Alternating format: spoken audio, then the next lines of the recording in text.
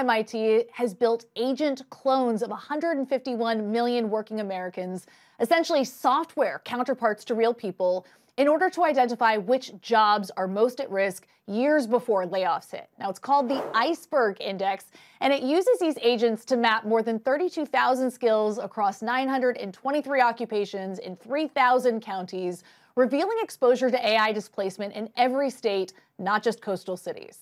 The report shows that while only 2% of AI-driven wage disruption is visible in tech hubs today, there's actually a hidden layer of exposure that is 5 times larger than what we see today, cutting across industries and geographies, hence why they call it the Iceberg Index.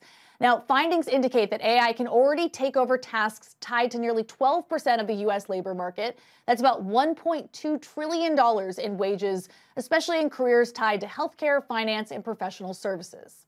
For lawmakers preparing billion-dollar reskilling and training investments, the index offers a detailed map of where disruption is forming down to the zip code, and crucially, a way to run what-if scenarios before they commit real money and legislation. You've got states like Tennessee, Utah, and North Carolina, also co-authors on this new report, that are already using Iceberg to test everything from new training programs to skills-first hiring rules before they formally commit to policies and spending.